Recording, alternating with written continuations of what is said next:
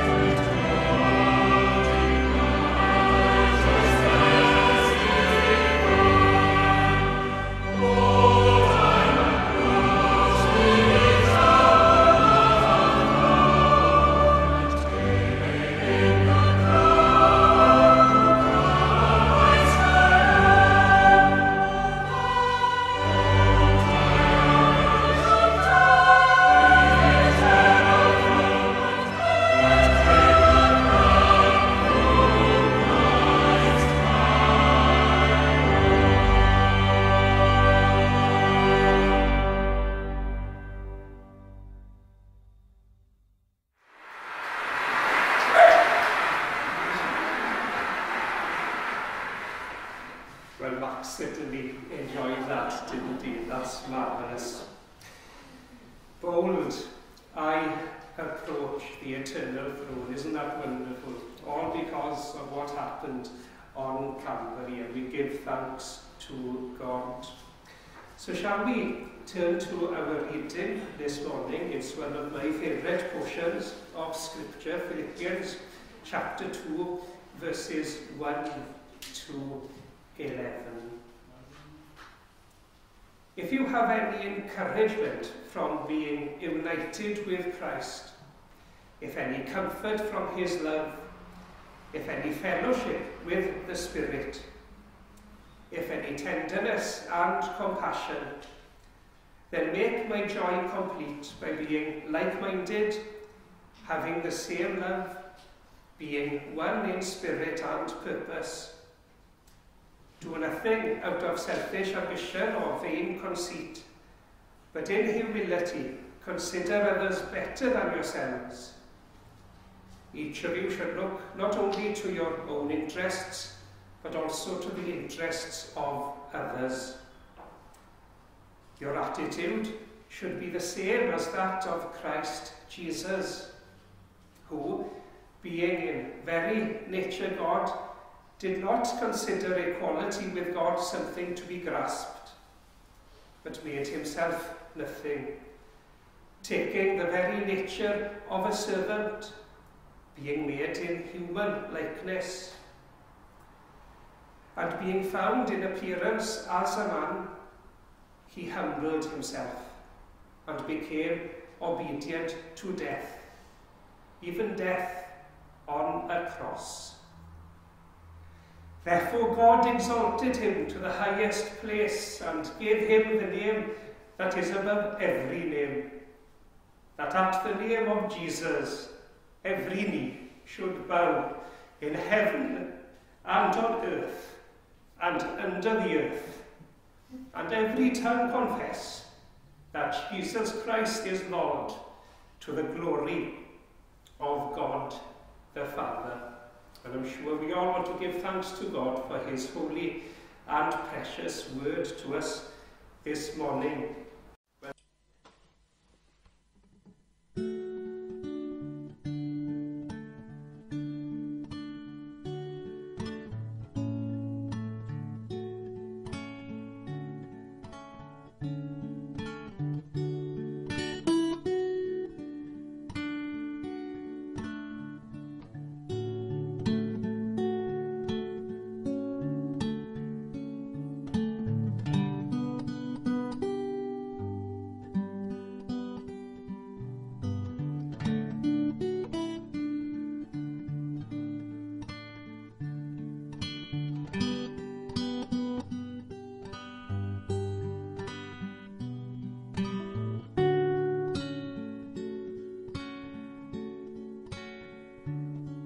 O sacred head, now wounded, with grief and shame weighed down, now scornfully surrounded with thorns thine only crown.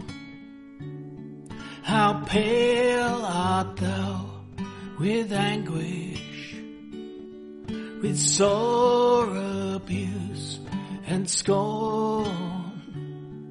Oh, how your face bears sorrow, which once was bright as morn.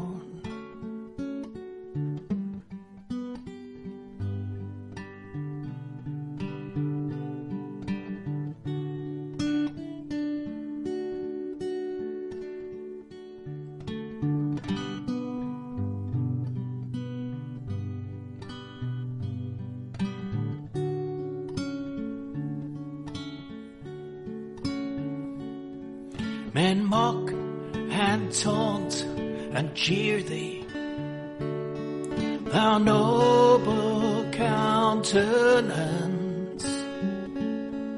though mighty worlds shall fear thee, and flee before thy glance. Grim death with cruel rigour hath robbed thee of thy life. Thus thou hast lost thy vigour, thy strength in this sad strife. You bled by our hands, you bled by our hands, you bled by our hands, you bled.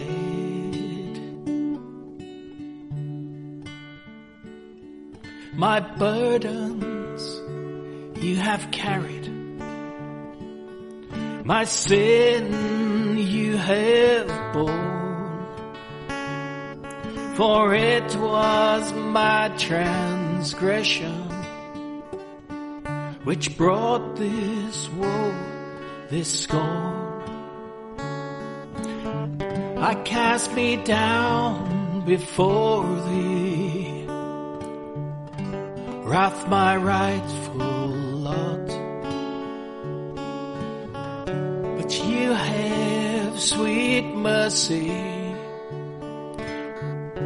Redeemer by the cross. You bled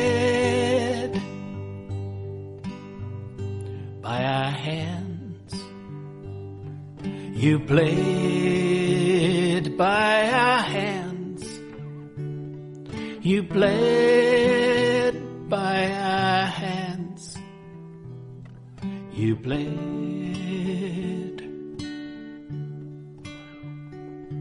You bled by our hands, you bled by our hands, you bled by our hands, you bled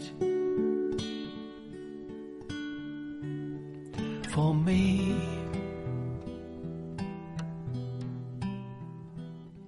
For you,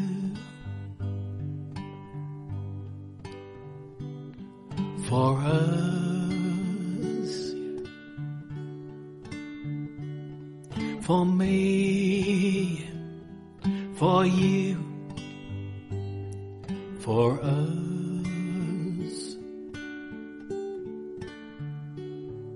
for me, for you, for us.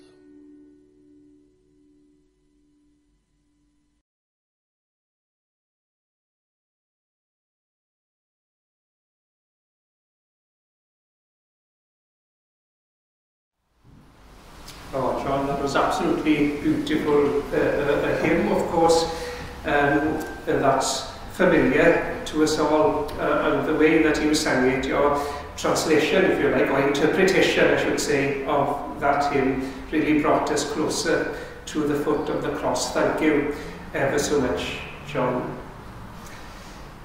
So, reading the New Testament, of course, reminds us that many people were very involved, heavily involved with Christ's crucifixion. And this morning, just for a few moments, I'd like to look at just 3 of those people. And first of all, the crucified criminal. The crucified criminal. We read of him, don't we, in Luke chapter 23, verses 39 to 43. And the criminal, this particular criminal, was being crucified because of his crime or crimes against the Roman state. And therefore, Roman justice demanded it. And he was perfectly happy, if that's the right word, to acknowledge that we are getting, he said, what our sins or what our deeds deserve, is what he said to the other thief or criminal who was being crucified. And we know that the cross symbolized God's rejection. That's what our deeds deserve. The cross symbolizes that we are under God's curse. Cursed is he who hangs on the tree, we read in the book of Deuteronomy. It's a symbol of God's wrath, of God's condemnation against sin. And that's what our deeds deserve. In Ephesians chapter 2, we are told that we are by nature objects of wrath. And this criminal also realized that Jesus, the one on the cross next to him, had, and I quote, done nothing wrong. And that's quite a statement, isn't it? And that's quite a truth, isn't it? That he had done nothing wrong. Before God Almighty, he had lived a life of total obedience. As the reading pointed out a little earlier, he was obedient unto death, even death on a cross, which is why we will celebrate on Sunday that we have a risen Christ. Death had no authority to keep him. Death had no hold over him, because he lived for us and died for us with total obedience to God. In his love, God, and as we read in Isaiah chapter 53, laid on him the iniquity of us all. I love these monitors, they're great, aren't they? It's been a good idea having these monitors. It means that we can look up when we sing, and they've been useful in so many other ways as well, to with the readings and so many other things. But if Morrison was in charge of the monitors, if Morrison said one morning, Heini, I'm going to list all the sins you committed yesterday on the monitor for everybody to see. First of all, I'm sure everybody would be absolutely glued. Yes, I'm sure absolutely everybody would be glued. All the things that I thought about that I shouldn't have thought about, all the things that I said that I shouldn't have said, all the things that I've done, just one day. Well, I'm not sure for how long the service would last. And how about a lifetime of sins? How about a lifetime of sins? And what about your sins as well as mine? Can you imagine if they were listed on the monitors for all to see? Wouldn't we be horrified? Wouldn't we? Wouldn't we be absolutely horrified? And the thing is, of course, God does see every single one. Not a single one of them escapes God's attention. Not a single one. He is the omniscient God. Nothing escapes him. And doesn't that make you shudder?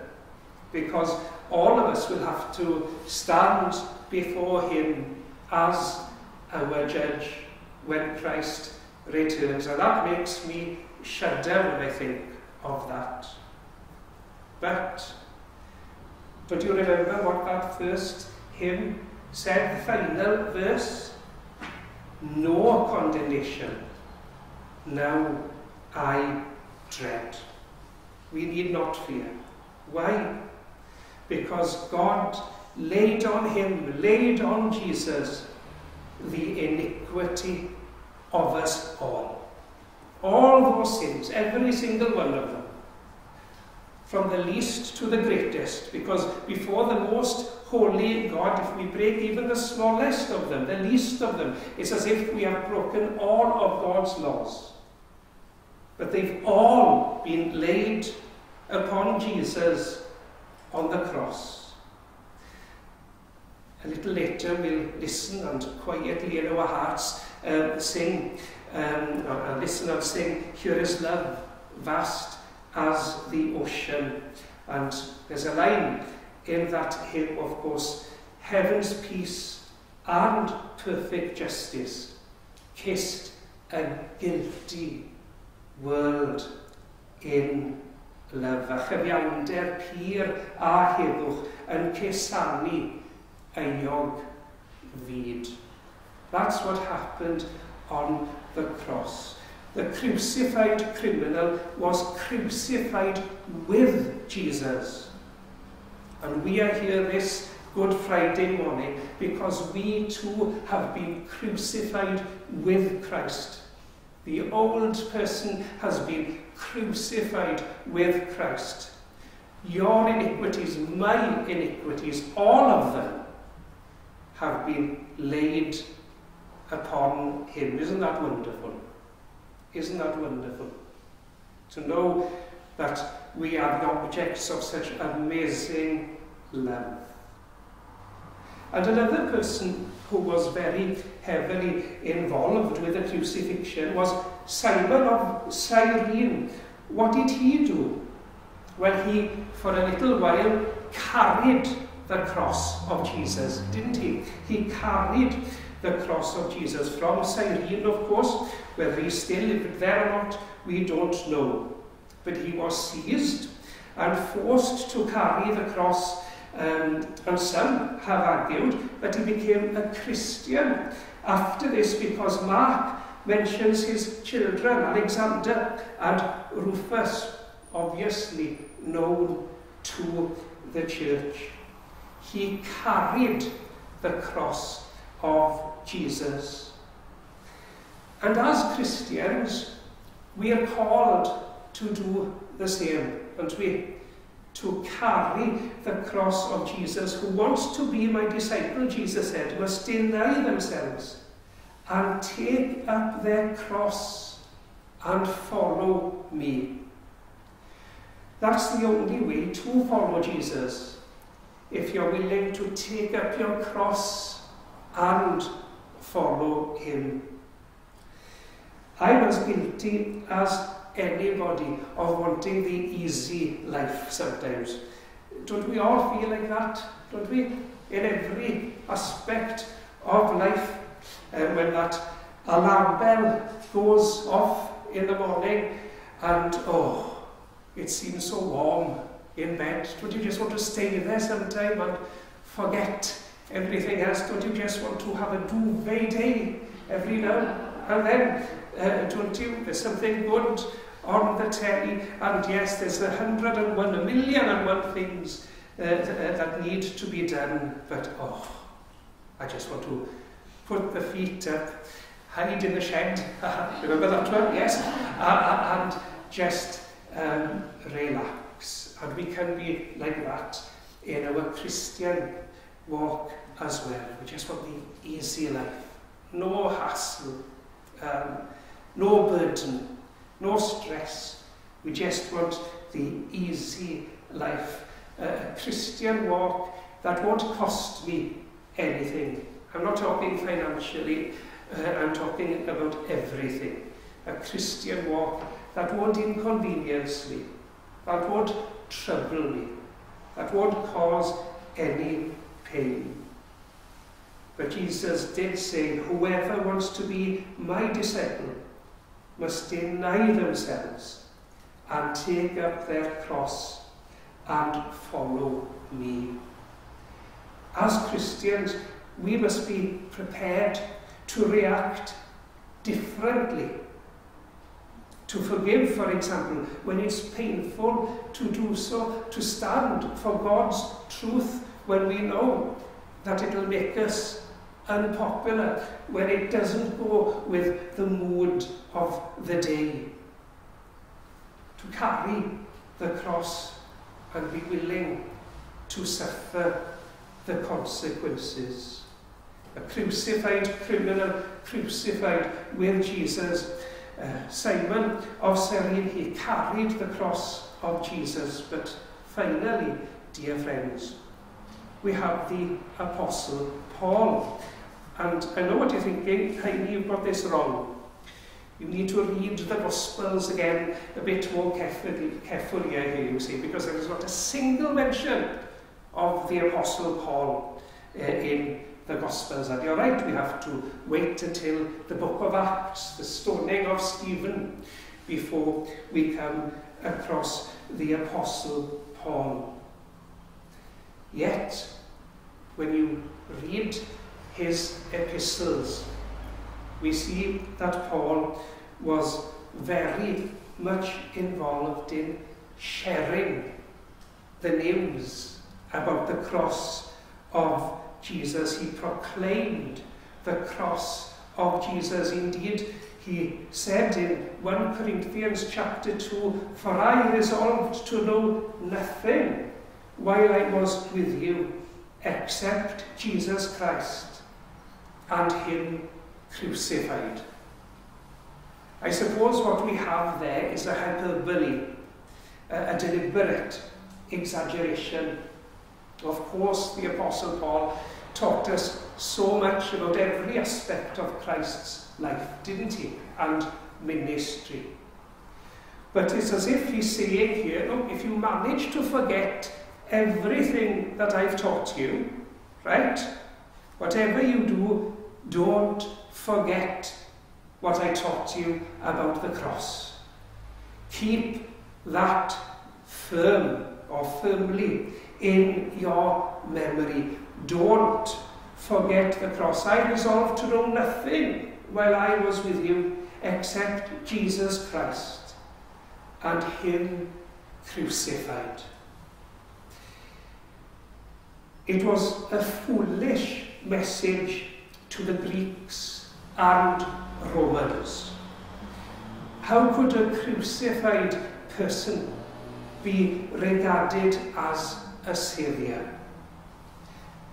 It was an offensive message to the Jews. They were expecting a saviour to come with power and defeat the Romans. Were they really expected to abandon their religion to follow one who was crucified by the Romans they wanted to defeat? What? A crucified Messiah? It was blasphemy to them. Yet to Christians, whether Jews or Gentiles, it was the power of God. The message was the power of God. And why are we here today? Listen to the traffic outside, dear friends. The world is passing by, isn't it? It's carrying on, working, playing, whatever, on this Good Friday. We are here not because we're better than them. We're not better than anyone. We should be more aware of our sinfulness than anyone. But we're here because of the power of the cross. Aren't we? We are here because we know that without the cross, without what happened on the cross, we would be lost. We would be without hope. It's changed our lives. It's forced us to come here this morning to give thanks, to worship. Our lives as Christians are by no means perfect. We have different views on many things, I'm sure. But that is one thing that draws us all as Christians together, the power of the cross, the power of God. So, dear friends, we need to invite people to come and listen to this message. It's the only hope of salvation. There is no other hope. There is no other way, despite what the world says, the emphasis on tolerance and so on and so forth. When it comes to salvation, it's so exclusive. There is only one way. I am the way, the truth, and the life. No one comes to the Father but by me. Now, Jesus was quite emphatic there, wasn't he? Wasn't he? And what about what we read in John chapter 3? For God so loved the world that he gave his only begotten Son, so that everyone who believes in him shall not perish, but have eternal life. The Bible is absolutely emphatic about Jesus and faith in Jesus being the only way of salvation. And that's what we are all called to share, according to the gifts that God has given us, according to the opportunities that God presents us with. In our own way, indeed, we have to be very respectful, very humble when we do so. In one of Peter's epistles, I can't remember which one, we read the verse, always be ready to give a reason for the hope that you have. But he also says, but do so with gentleness and respect. Not in an aggressive manner at all, but with gentleness and respect. How will people react? Well, some, of course, will think it's an embarrassing load of nonsense. What are you on about? This is the 21st century. Haven't you moved on from that? Go away, you embarrassing person. That's how some will react, or some will listen, I'm sure politely, but quietly think, oh no, can this conversation please end ASAP, isn't it? Right? That's how some people will react. Some people will be offended by it. It's strange how things don't seem to offend some people at all. They seem to be easygoing about all things and all people, but when it comes to the message of the cross, it seems to offend them. It seems to be very offensive to them. However, some people, people like you and myself, people like you and me, even the most unexpected of people, people even like Saul of Tarsus, will experience it as the power of God. We leave that to God. Ours not to reason why, somebody once said, isn't it? Ours but to do and die. We're not to try and work out how God is thinking. It's not us that has to decide whether God is working in somebody's life or not. That's God's business, isn't it? That's God's business. Our business is to be obedient to what Jesus said. Go and preach the gospel to all people. Leave the rest to God. Once that seed is planted, only God knows whether it will succeed or not.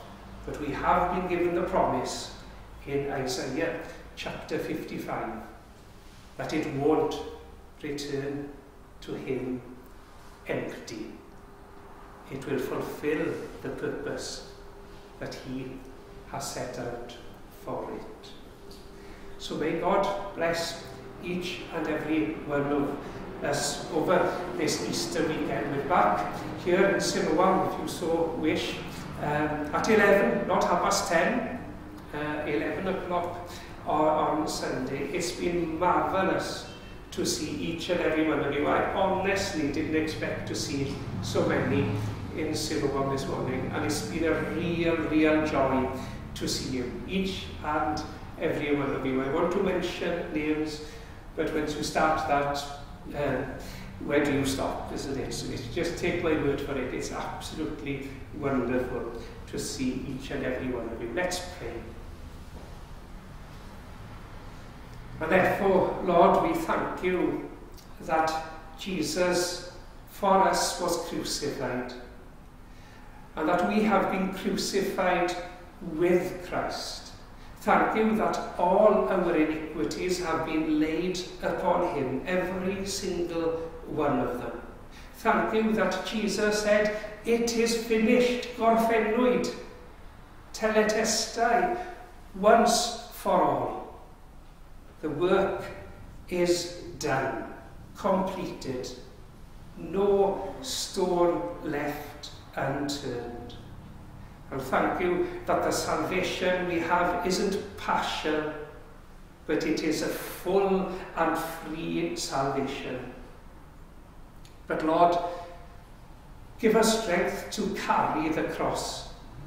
Give us strength, give us grace to deny ourselves.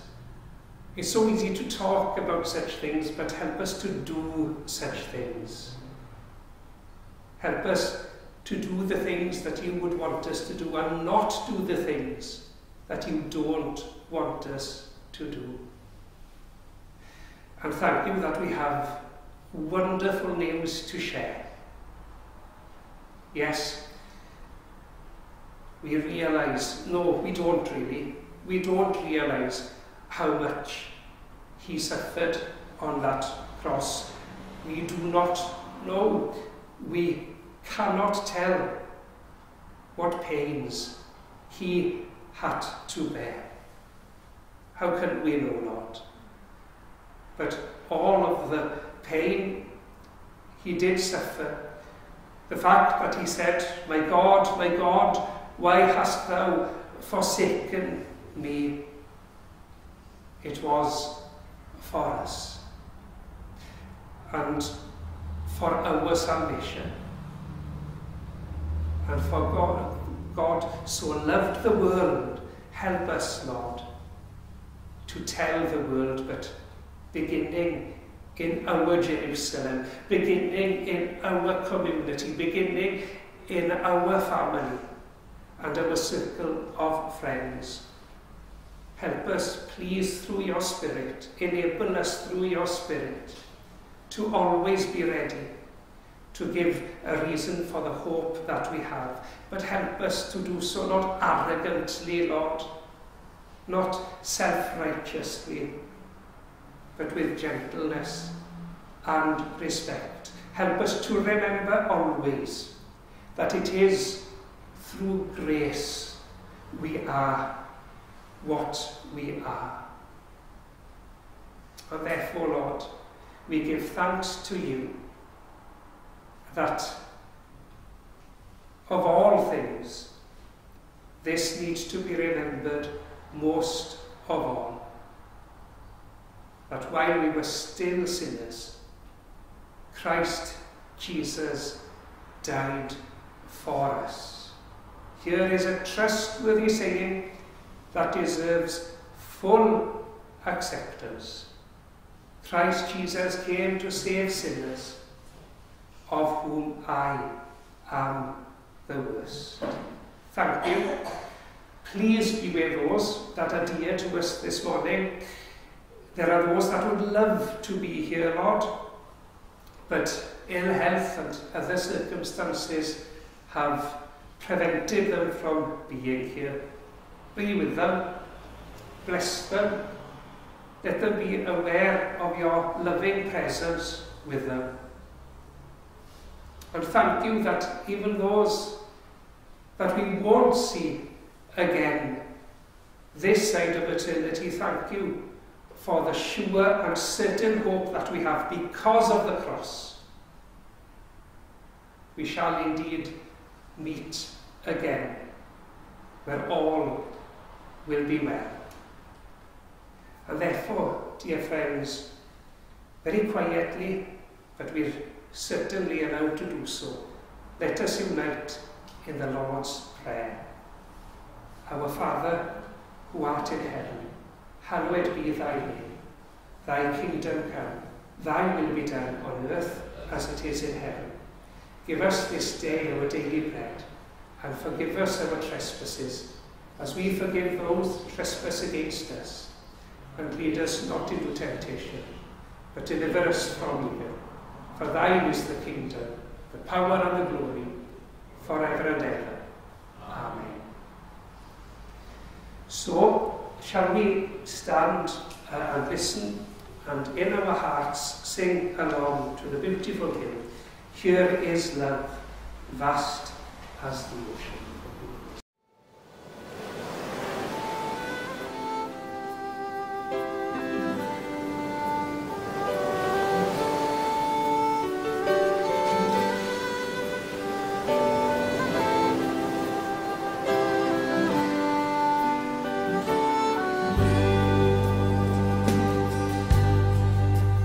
Here is love, vast as the ocean, loving kindness as the flood. When the Prince of life, our ransom, shed for us his precious blood. Who his love will not remember, who can cease to sing his praise. He can never be forgotten.